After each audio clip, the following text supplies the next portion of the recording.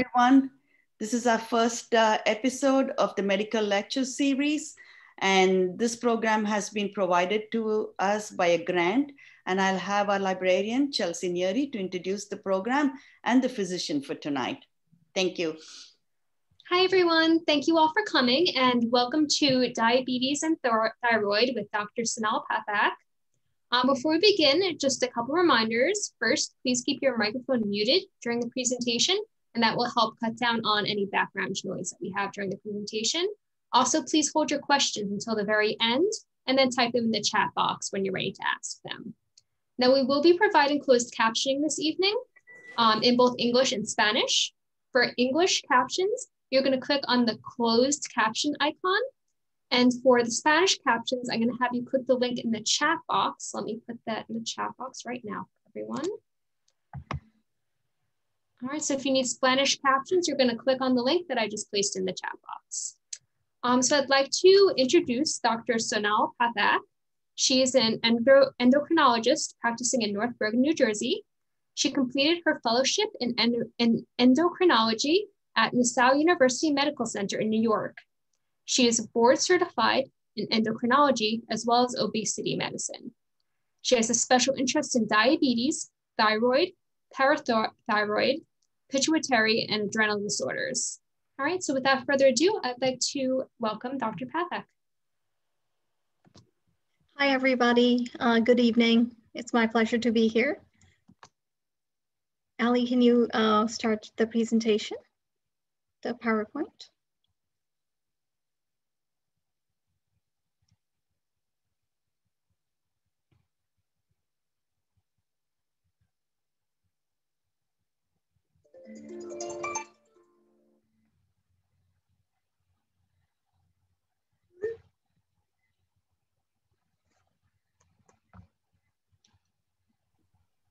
Is that good?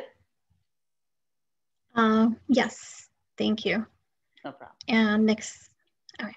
So in today's talk, we will talk mainly about diabetes, the different types, what's the disease burden in our country, potential complications and treatment.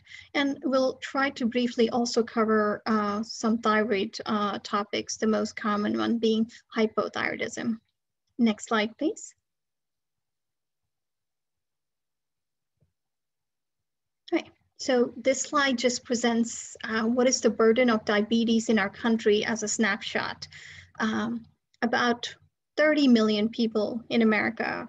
I know the slide says 29.1, but the latest figures are actually at 30 million people who have diabetes. That's about 1 out of every 11 person in this country has diabetes. What's even more surprising is that 1 out of 4 of these do not even know that they're diabetics. Next, please.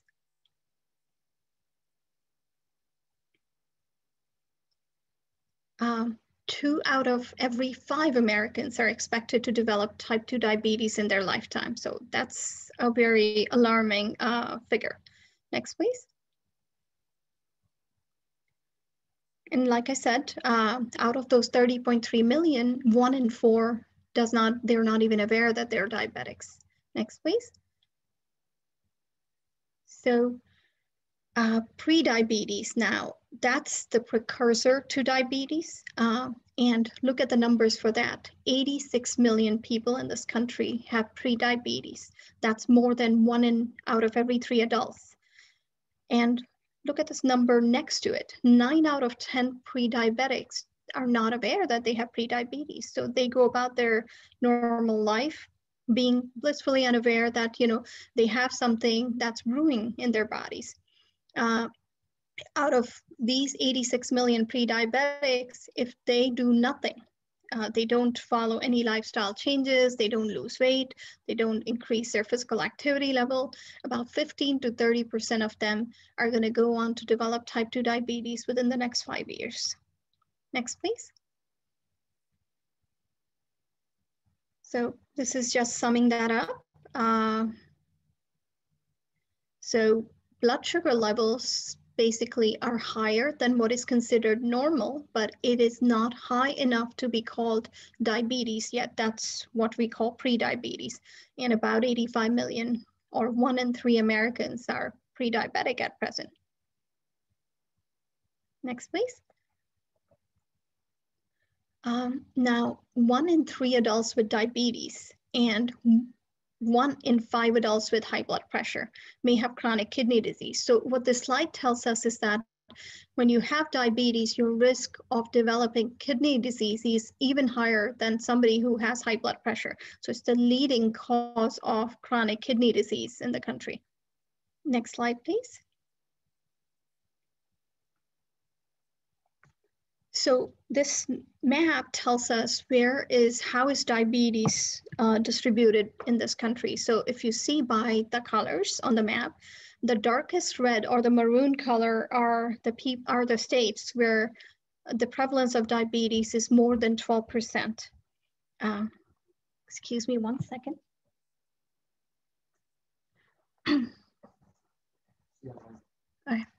And if you look at the lightest pink color, that's where the least prevalent diabetes is noted. So if you notice, Alabama, South Carolina, these are the states, West Virginia, where almost 15% of population has diabetes. Next slide, please. So summarizing what we talked about before also, and why we care so much about how much diabetes is rampant in this country. So it's the leading cause of new blindness among adults. It's the leading cause of kidney failure in America.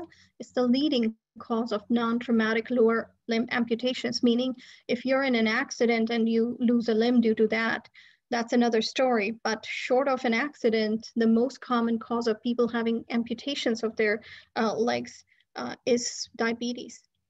Your risk of heart disease, stroke is almost doubled if you are a diabetic. It's considered the 7th leading cause of death, and mortality rates, that's the death rate, is 2 to 4 times higher than non-diabetic people of the same age in patients who have diabetes due to all these complications from it. Next slide, please.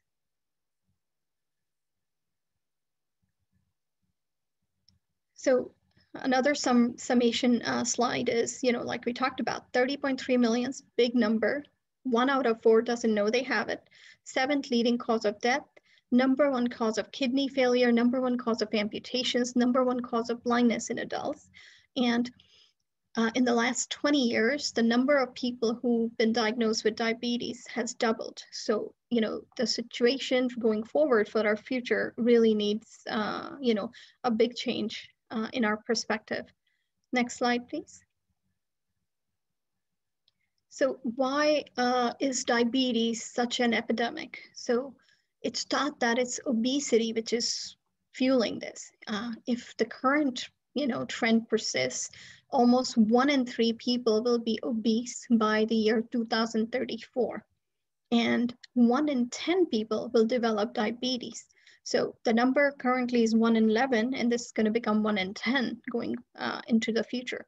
So unless we stop the epidemic of obesity, stopping diabetes is going to be hard. Next slide, please.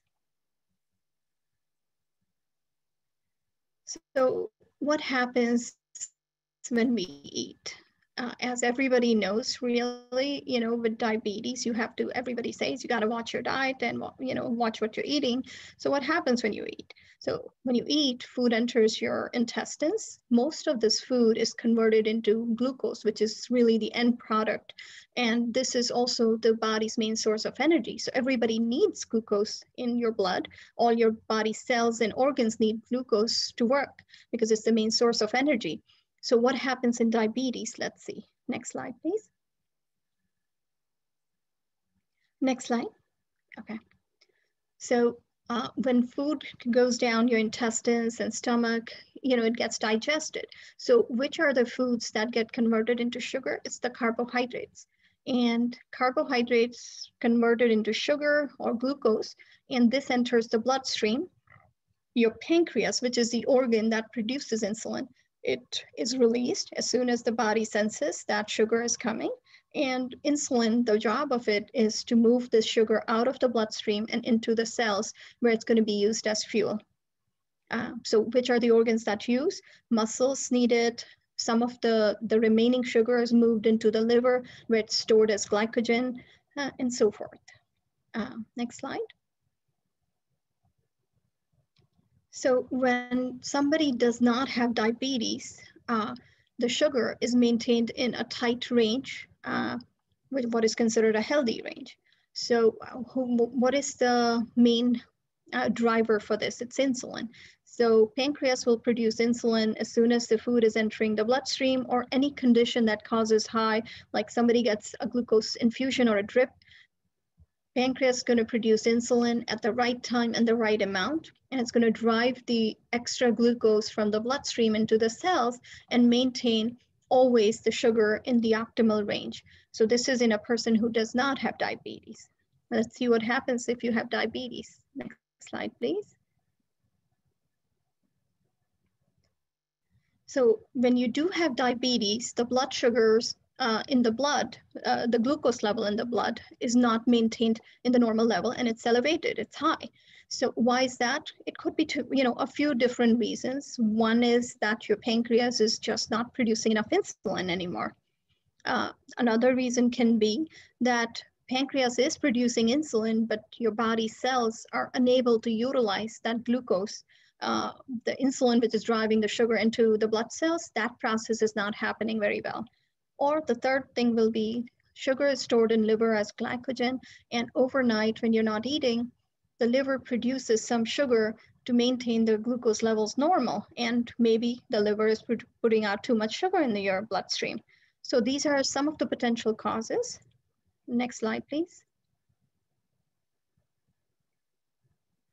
So what is a diabetic blood sugar number? When you have diabetes, what it means is that if your blood sugar is above 125 fasting, so when you wake up in the morning after at least a 10-hour fast, if your sugar at that time is more than 125, it's called diabetes. The second number we look at is called A1C.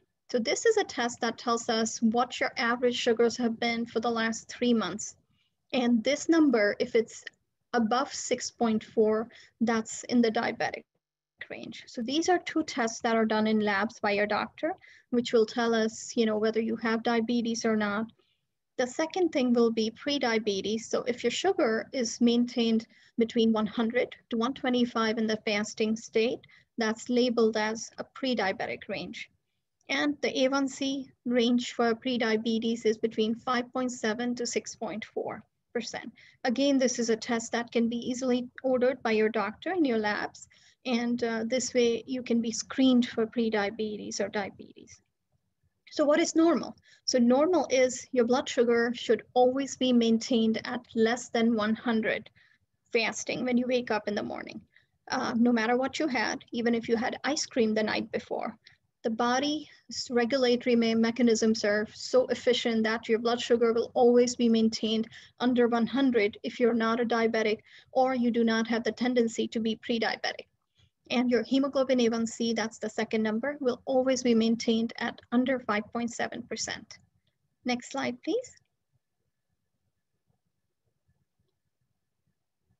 So this is another way of summarizing the same thing. Normal, the green values are an A1C below 5.7%, a fasting blood sugar of 99 or less, and glucose tolerance test is the third way of diagnosing diabetes and prediabetes.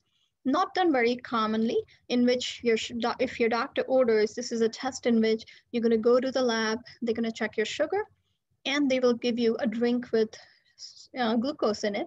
It's commonly done when a woman is pregnant, but it can also be done for diabetics otherwise as well. And then they check your sugar 2 hours after having the soda. So the 2 hour after number, if it's between 140 to 199, that's pre-diabetic range. Usually, normally it's maintained under 140. And the pre-diabetic and diabetic numbers we had talked about before.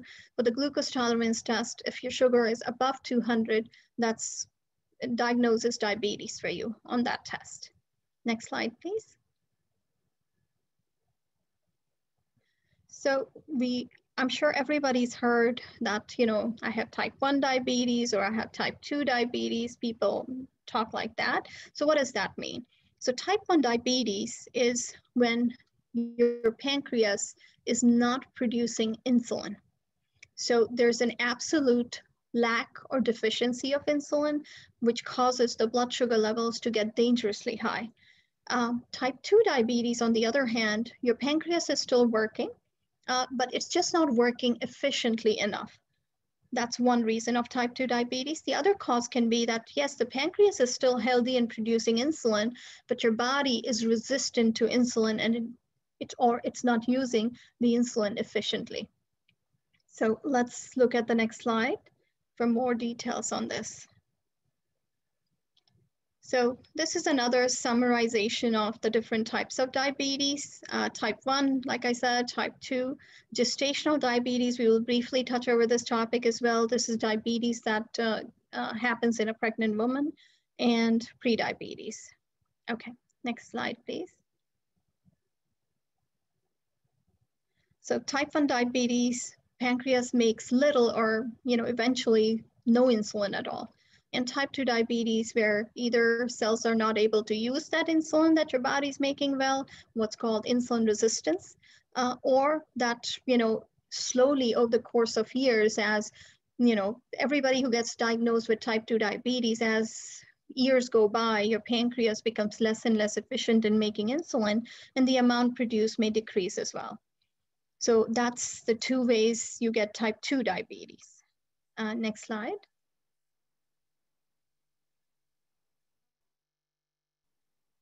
What are some of the symptoms of diabetes? Diabetes is called a silent killer because when your sugars are in the pre-diabetic range or in early diabetic range, meaning your sugars are high enough to be labeled as diabetes, but not very high, most people will have no symptoms at all. When the sugars are chronically above 180 to 200 range, these are some of the symptoms you will notice. Most common being frequent urination, unusual thirst, change in appetite, losing weight, feeling tired, some tingling or numbness in your hands and feet, and blurry vision. Those can be some of the symptoms when your sugars are above a certain level for a few days or weeks. Next, please. So again, another way of saying you feel tired, frequent urination, weight loss. Now, even though a person with diabetes, which is uncontrolled, is losing weight, this is not a healthy weight loss. The weight loss that happens with uncontrolled diabetes is really you're losing water because you're getting dehydrated and your muscle is getting broken down. So this is not really fat loss that happens. Poor wound healing, meaning you get any infection or you get, a cut or any kind of wound, it's not going to heal in a timely manner. Blurry vision, some sexual dysfunction can happen. Women may notice, more frequent infections, either urinary tract infections or vaginal fungal infections, and so forth. Let's look at the next slide, please. So let's talk about type 1 diabetes in a little bit more detail. 1 in 20 people with diabetes will have type 1 diabetes. So it's the less common or more rarer type of diabetes. And most of the people who get diagnosed with type 1 diabetes are either children or young adults. And, majority of them under age 20. And like we talked about before, here your body cannot make insulin at all. And these people are dependent on insulin for their life. The only treatment for type 1 diabetes, in addition to just, watching your diet and monitoring your sugars and stuff, is insulin. These people depend on insulin for their lives because if they don't inject insulin, they can have a life-threatening complication. Next slide. So also known as juvenile diabetes, like I said, usually diagnosed in children and young adult. And now what causes your pancreas to quit making insulin? The most common theory that is proposed for this is that your immune system is making some antibodies, chemicals called antibodies, which attack the pancreas and they destroy the cells in the pancreas that produce insulin called the beta cells. So because of this immune-mediated destruction, your pancreas is not able to produce insulin anymore. Only 5% of total diabetics are the type 1 type. The most common type of diabetes is type 2. It's not preventable because really, there's no way to regulate the immune system, dysfunction that happens and that causes this disease. Some other theories about what may cause this disease is either viral infections or certain, people say that lack of sunlight, and so forth. These are some of the proposed mechanisms, but really the most common theory remains that it's your immune system which has caused the destruction in the pancreas. Next slide.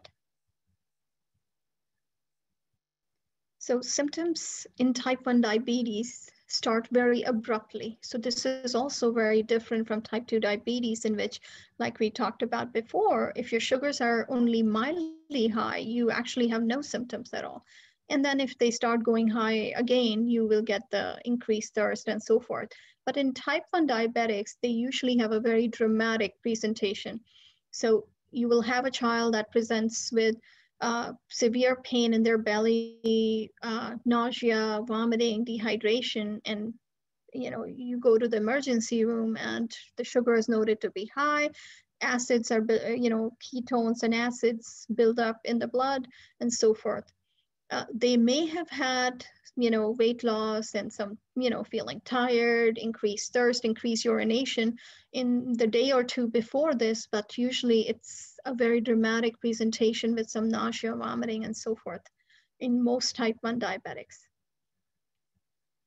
And they will usually need to be admitted to the hospital at this time, and then eventually started on insulin injections. Next slide. So how do you manage type 1 diabetes? Of course, checking your blood sugars, educating patients that you absolutely cannot skip insulin. You have to take insulin and all the doses in a timely manner when you have this, making the right food choices, avoiding high sugar foods, high carbohydrate foods, which are going to make the sugar even higher than usual, having an active lifestyle, and of course, the mainstay is insulin. Next slide. So before we had insulin, children who developed type 1 diabetes would just waste away and unfortunately, die from this. And eventually, in 1921, a Canadian scientist developed insulin. And, as soon as, it was administered to the ward with these sick children, they found that, children got healthier, they gained weight, and such a dramatic improvement. So this, I think, of the last century, insulin has to be one of the most significant discoveries for sure. Next slide. So talking a little bit about type 2 diabetes, more than 90% of actual diabetic cases are type 2 diabetics.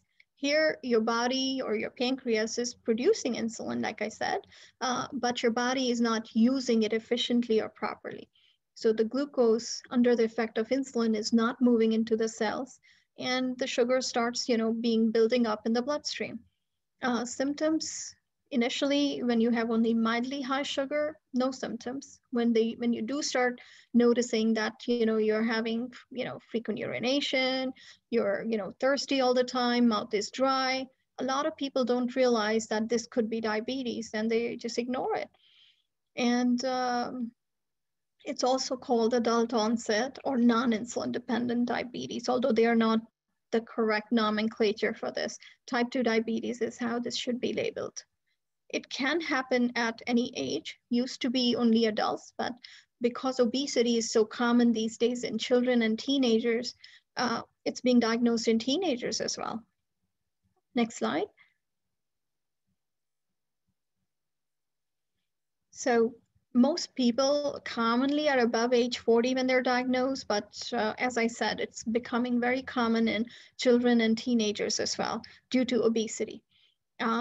It's very common. What are the risk factors, or what are the people who are prone to get type 2 diabetes? So if you're overweight, non-Caucasian races are more at risk to develop diabetes. If diabetes runs in your family. Those are all very high risk factors for you developing type 2 diabetes. Next slide. So being overweight, if you're not physically active and lead a sedentary lifestyle, if there's family history of diabetes, for women especially, if they had gestational diabetes during their pregnancy, that's a very big risk factor for them developing type 2 diabetes after pregnancy. And your risk goes up as you age. And we talked about non-Caucasian races being more at risk, and especially African American people, Hispanic and Latinos, Native American, and Asian Americans. Next slide. This is another way to summarize this: family history, being overweight, inactive lifestyle, other conditions like high blood pressure, high cholesterol, which coexist with diabetes. If you have those, your chance of also becoming a diabetic is high. And again, if you're a woman and you had gestational diabetes during pregnancy, your risk of developing type 2 diabetes is high. If you are diagnosed with prediabetes, that's another risk factor for developing type 2 diabetes. Next slide. So what are the symptoms? As we talked about before, usually they're very subtle, and in early stages, there may be no symptoms at all.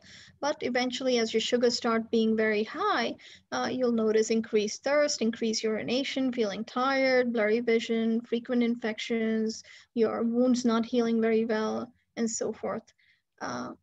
1 in 4 people with type 2 diabetes that we had said don't know they have it, and that's because the symptoms are so subtle and non-specific. Next slide. Okay. So treatment for type 2 diabetes. So let's see.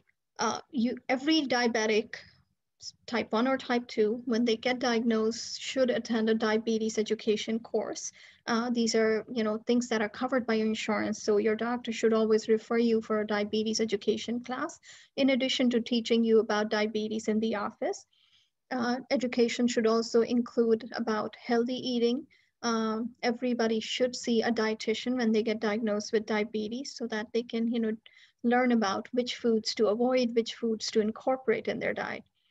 Most important part also is learning how to check your sugars, increasing your physical activity, and then your doctor may give you various medications, which may include pills or insulin, or both in type 2 diabetes. Next slide. Let's talk briefly about gestational diabetes. This is diabetes that gets diagnosed during pregnancy. Who are the women who have risk for gestational diabetes? These are people who already have family history of diabetes in their family. They're overweight prior to pregnancy or gain a lot of weight during pregnancy. If you have gestational diabetes, your risk for developing type 2 diabetes is very high. The statistics say 18 out of every 100 pregnant females will develop gestational diabetes. What happens in gestational diabetes is that your baby becomes very large, which can lead to you needing preterm, either, early labor or a C-section before 40 weeks, just because the baby's size is too big. And having a large size baby also can be used as a prediction for developing diabetes in the mother. Next slide, please. So how do you monitor diabetes? This is what's called a glucometer. You use a little device called a Lansing device, which comes with your glucometer. You prick your finger with that. A little drop of blood is put in the test strip, which is inserted into the sugar meter, and it gives you your blood sugar reading. So what are the numbers we are looking for? Normal, of course, as we said, is between 70 to 100, fasting, and 2 hours after meal, no more than 140. If you're pre-diabetic, it's actually 100 to 125, not 101 to 125 fasting, and 140 to 200 after meals. And a diabetic person will have more than 125 and more than 200 blood sugars respectively. Next slide.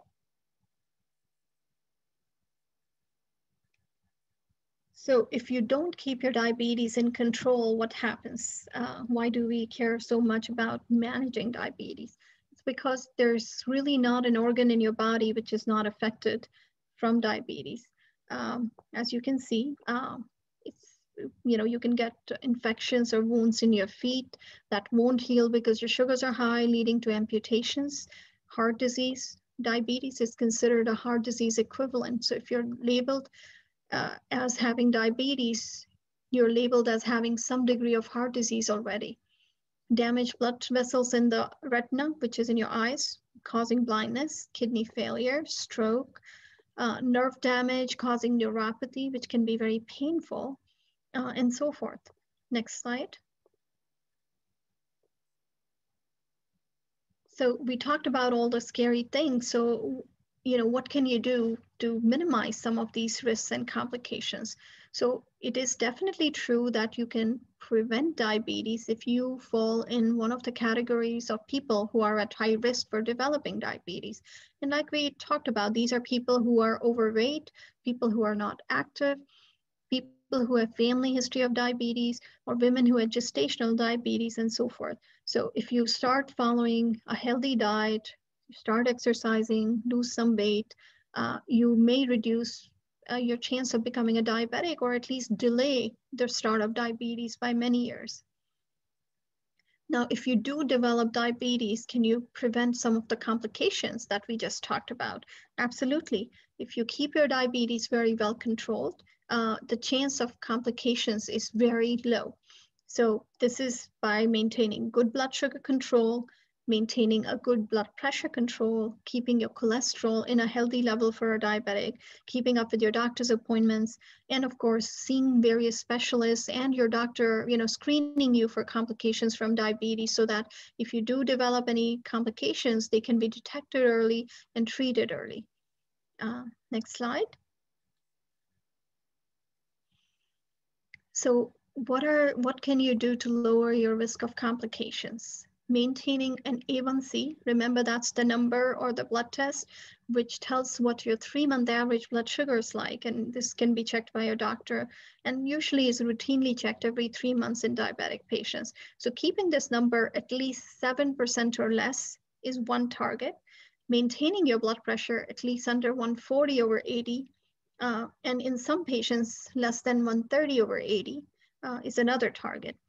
Cholesterol, bad cholesterol, what is called the LDL cholesterol, maintaining that under 100, and actually the latest guidelines recommend maintaining the LDL 70 or less. In using statin, these are medications like simvastatin, atorvastatin, different types of cholesterol lowering medications. They are standard of care for diabetics to prevent heart disease and stroke. If you smoke, you should quit smoking, increase physical activity, start exercising, following a healthy diet, taking care of feet so that, if you develop any cuts or infections, you can take care of, your feet in a timely manner so the infection doesn't get so bad that you need amputations. Getting your eyes checked by an ophthalmologist every year, seeing the podiatrist for your feet regularly, and so forth. Next slide.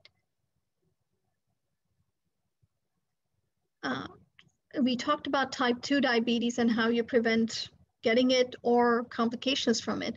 With type 1, unfortunately, it cannot be prevented right now. A lot of research is being done because this is supposedly an immune-mediated, a disease they're looking to develop. Can we modify your immune system so that it doesn't attack your pancreas? Could a vaccine be made for type 1 diabetes? But as of right now, we really don't have any way of preventing it. If you do get diagnosed with it, you can prevent complications by maintaining your blood sugar levels in a very, healthy range and using your insulin injections regularly. Islet cell transplantation, that's a surgical procedure where, it's like a pancreatic transplant. That's another, thing that's sometimes done. Next slide. Type 2, we talked about this, healthy lifestyle. Make sure that you're getting your labs done at a regular interval, making changes with your diet, maintaining your A1C 7% or less. exercising, seeing your specialists like the eye doctor, the foot doctor, and so forth. Next slide. Can you prevent prediabetes, or can you prevent prediabetics from progressing into diabetes? Um, Diabetes prevention program was a large scale study that was done in the 1990s to look at this. Like what can we do with pre-diabetic patients so that they don't go on to become diabetics? So half the patients were, divided. They were divided into two groups. One group got treated with a diabetic medication called metformin, and the second group was treated with lifestyle changes, meaning they were just put on strict diet and exercise. So when they followed these patients over the course of a few years, they noticed that patients who followed the lifestyle changes, meaning they went on a strict diet, they started exercising, they lost weight, they were able to prevent diabetes by 58% compared to 31% who took the diabetic medication. So what this tells us is that there's nothing better than a healthy diet and exercise to prevent, getting prediabetes, or if you have prediabetes, from progressing to diabetes. And if you've got diabetes, then maintaining your diabetes in a really good range. Next slide. Gestational diabetes, that can also be prevented if women, lose some weight and get their, body weight in a healthy range prior to pregnancy. The risk for developing gestational diabetes goes down significantly.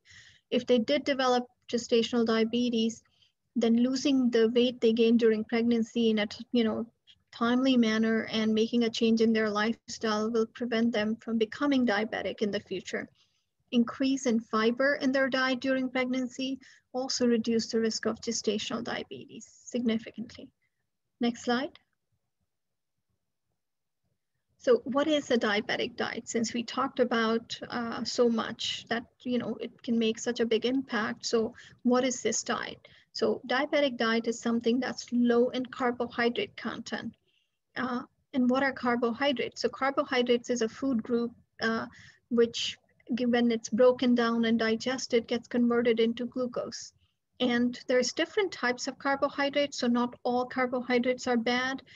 One should prefer complex carbohydrates over simple carbohydrates. So what are complex versus simple carbohydrates? So simple carbohydrates are something like sugar, white flour, white rice, juice, stuff like that, versus complex carbohydrates are whole grain breads, brown rice, having sweet potato versus potato. So more fiber rich or carbohydrates that take your body a little longer to digest. Those are healthier. So like I said, they're high in fiber, and also please incorporate non-starchy vegetables in your diet and lean protein and healthy fats as well. Next slide. So these are some of the examples of carbohydrates. So as you can see, breads, pasta, grains, rice, and so forth. So you can even see quinoa in there. So quinoa is a complex carbohydrate and a healthier carbohydrate. And of course, the brown breads are healthier than the white bread in there. Next slide. So these are fruits and vegetable examples of carbohydrates. So not all vegetables are healthy. So if you can see plantain, these starchy vegetables like, malanga, batata, and all those things, potatoes, sweet potatoes, corn, peas, green peas, when they're cooked, they are pretty starchy. So starchy vegetables are high in carbohydrates. Fruits are high in carbohydrates. Next slide.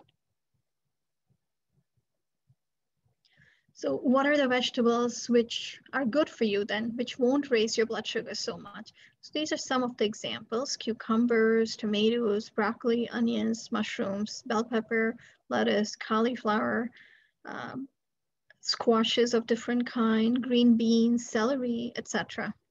Next slide. So what is a diabetic plate? So this is called the plate method. So if you're trying to figure out what should be the proportion of different foods in your plate, half the plate should be non-starchy vegetables. 1/4 should be your carbohydrate, which can be any of these examples that we just talked about, and the other 1/4 should be a lean protein. Next slide. So we'll look at some of the examples of a healthy diabetic plate. So here you have a 1/4 plate with lean chicken, a 1/4 plate with mashed potatoes, that's your starch, and the half of the plate is non-starchy vegetables like green beans. Next slide. Another example, so here there's a 1/4 plate of meat, a 1/4 plate of carbohydrate, which is the tortillas here, and half the plate is salad. Next slide. So this is another example, rice and beans in 1/4 of the plate, chicken in another 1/4, and then salad or other, kind of vegetables in the rest of the plate. Next slide. Another slide, here, beans as a 1/4, meat as another 1/4, and again, non-starchy vegetables as half the plate. Let's see the next slide. Okay. So the fruits and vegetables and different things that have carbohydrates, if you go towards the right-hand side of the slide, the carbs, like look at the vitamin water, 32 grams of carbohydrate per bottle. That's equal to having a whole sandwich. So try to avoid too much. Fruits are healthy, yes, but don't go for juices, don't go for vitamin water or these kind of sweetened beverages. If you want to have fruit, have fresh fruit, a smaller portion, not a big serving though. Next slide. So briefly talking about the thyroid gland. So if you can see this picture of this person's neck here, that's where your thyroid is. It's the pink colored fleshy organ in the center of the neck. It's a butterfly shaped gland, and it's an extremely important organ which produces important hormones which regulate the metabolism in your body. And almost every organ in the body has receptors for thyroid hormone. So if you develop a dysfunction of the thyroid hormone, it throws off the various metabolic processes in your body. Next slide.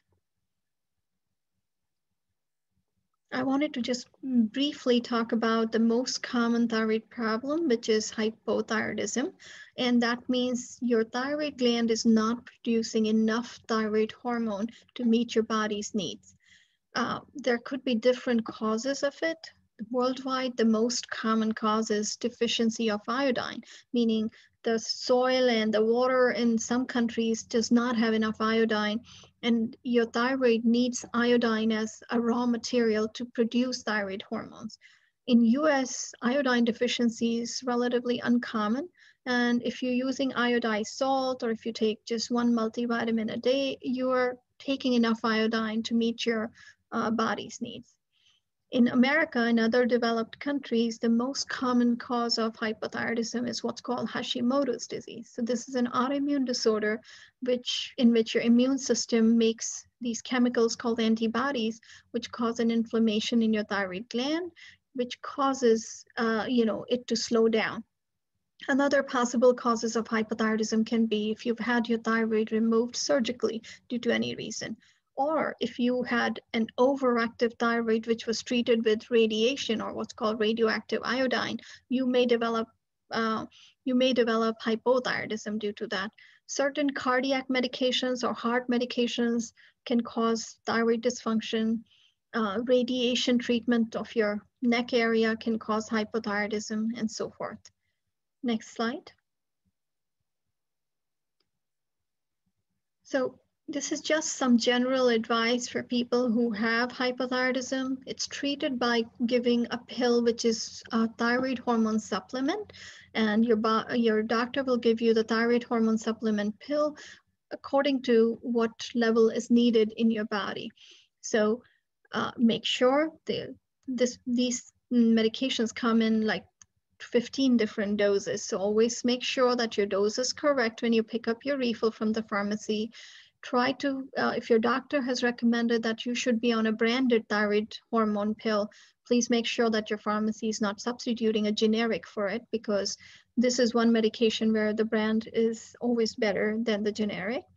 Make sure you're taking your medication on an empty stomach so that it's absorbed very well, and with only a glass of water, not milk or anything. Wait, it says ideally an hour before you have breakfast or coffee or anything, but at least 40-45 minutes before you eat something. Um, and consistent diet. So if you make a big change in your diet, if you go from a low fiber diet to a high fiber diet, it can affect how much of your thyroid pill is absorbed. So it may affect your thyroid hormone levels. So any big changes in your diet, you might want to have your thyroid levels checked again to see if your medication dose needs to be adjusted. If you take any kind of multivitamins or iron supplements or calcium tablets, you have to wait at least 3 hours after taking a thyroid pill before taking any of these medications, because they will interfere with your thyroid pill getting absorbed in the body.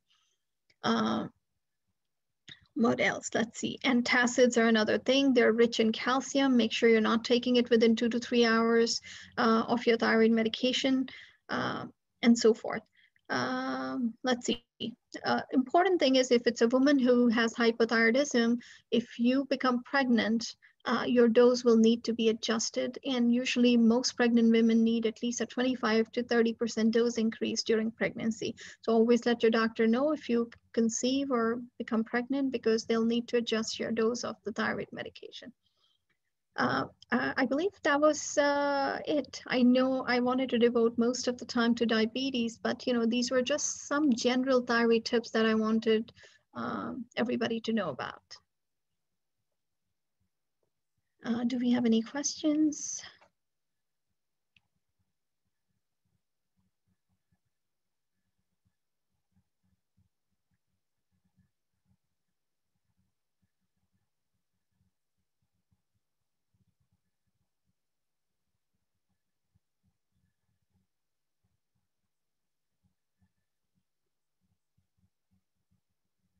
Sai, do we know if there's any questions?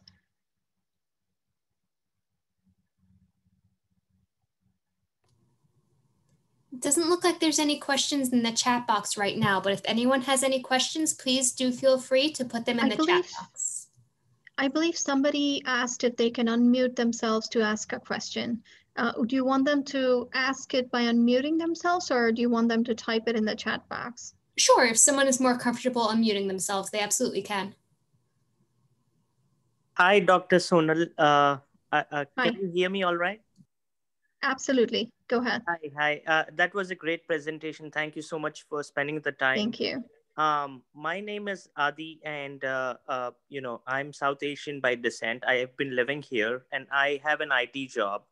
Okay. So my question to you is that recently I was diagnosed with pre-diabetes, and my HbA1c is at 6, and so the last time I went to the doctor, he said it is at 6. So I made lifestyle changes, including diet control. I went from being a high carb diet to a low carb diet, and I've started exercising. But this time when I went to the doctor for my checkup, my blood glucose levels were still at 6. My triglycerides were also very high, were almost 300. Okay. The doctor had given me fish oil, and with my exercising, I brought that down to around 100. But my HbA1c is still at 6, and I'm really panicking because I'm only 31 right now, and I don't want to become a diabetic. I obviously do have a family history of my parents being diabetic, and so I just want to understand your wisdom and your knowledge as to what additionally can be done in order to just move completely away from it and fall down below the 5.6 mark. Sure. So if you don't mind me asking, I mean, on a public forum, sometimes it's hard because I don't want to ask you private health questions, but are you overweight? Is your body weight is in the ideal range?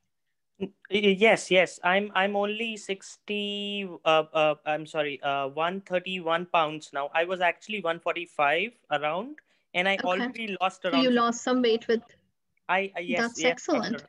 Yeah, yeah. But I Right. just want to bring that HbA1c level down. And Right.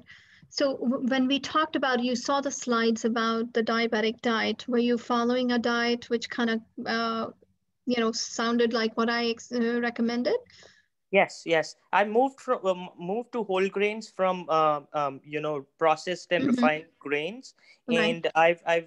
And I'm using fruits that are low glycemic Okay. already. And Mm-hmm. I'm trying to reduce my food intake itself Right. already. But yeah, so I just, will it take So like really long? I would probably just lower the serving of fruit also, because fruits do have carbohydrates for sure. So and if you're having whole grains, that's great. That's the healthier type of carbohydrate, but your overall amount also matters. So I don't know if you are a vegetarian, because I know a lot of Indian people are they follow a vegetarian diet, which makes it sometimes a little harder to go really low carb, because your protein options are limited. So definitely I would think you should ask your doctor to give you maybe a referral to see also a dietitian. And if despite your best efforts and you're following strict diet, then maybe another thing to consider would be a medicine like metformin, which was studied in that study, the diabetes prevention program research study that we talked about. Excellent. Thank you so much, doctor. I really Very appreciate welcome. your response. Pleasure. My pleasure. Are there any other questions? Let's see. So somebody's asking, are there any vitamins someone with hypothyroidism should avoid? Uh, Not really. Some people with hypothyroidism, they feel they go to this GNC or other kind of health supplement stores and they'll buy like kelp tablets. So kelp is a sort of seaweed which is very, very high in iodine. Um, I always tell people who have any kind of, even general public, that you shouldn't be taking kelp supplements. So I would avoid that as a supplement. As far as vitamins go, just a general multivitamin is sufficient. Nothing that you should avoid per se. And let's see. Another person is asking that they were diagnosed with Hashimoto's and their TSH, T3, T4 levels are fine with medication, but they still feel symptoms. So really, the measure of how well your hypothyroidism is controlled is the TSH. It's actually not even recommended to check T3 and T4 once you've already been diagnosed and taking thyroid hormone replacement. So TSH, if it should be maintained in the middle of the normal range between 0.5 to 3.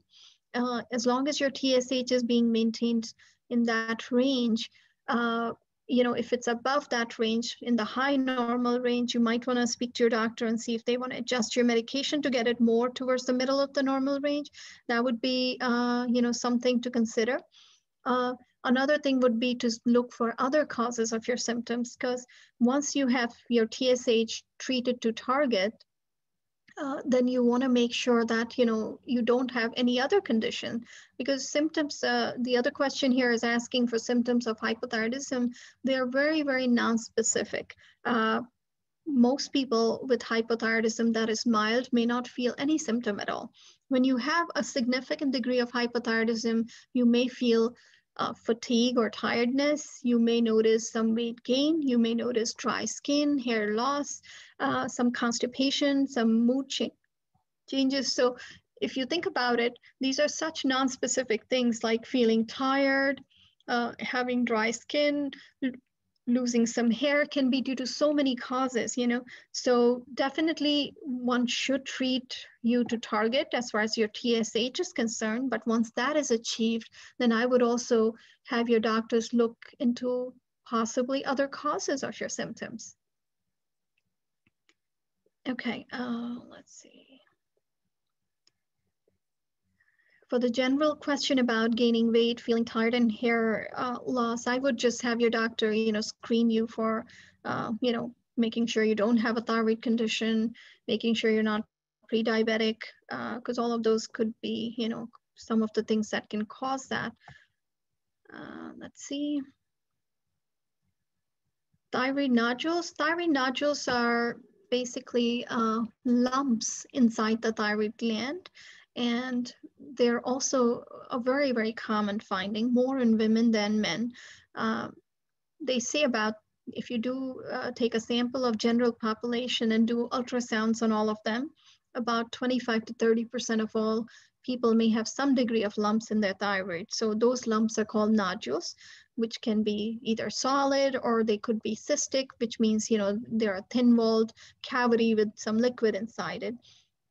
Depending on the appearance of the nodules on the ultrasound, you may be referred for either a biopsy of the nodule, or you might be advised to just have them followed by ultrasound. It's too general of an advice to give because this is really case specific, and most people with thyroid nodules are referred to an endocrinologist like me. So, you know, if you have thyroid nodules, definitely your primary care doctor should probably refer you to a specialist. Let's see if there's any other.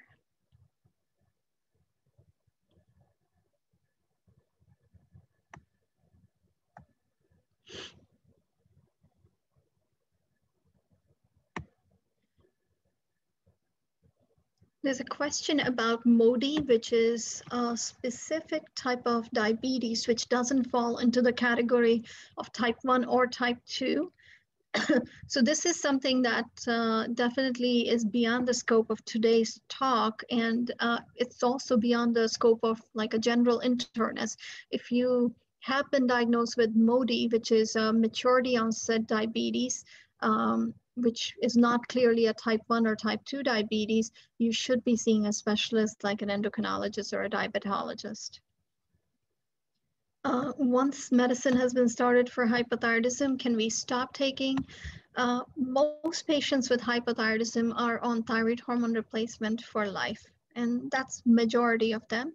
There are sometimes some patients who do come off medication, but that's a very small fraction of patients.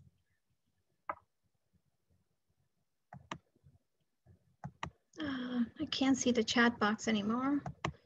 Let's see.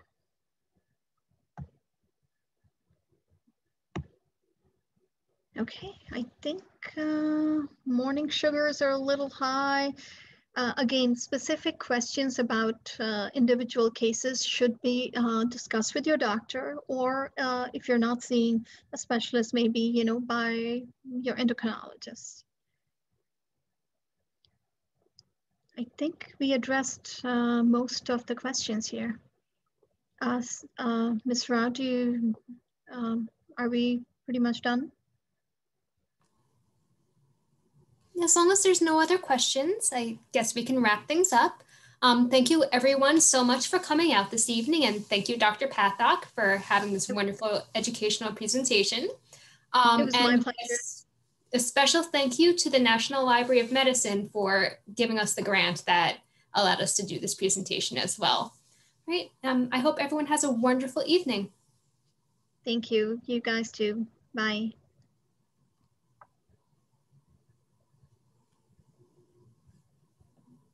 Thank you, Dr. Pathak. Thank you.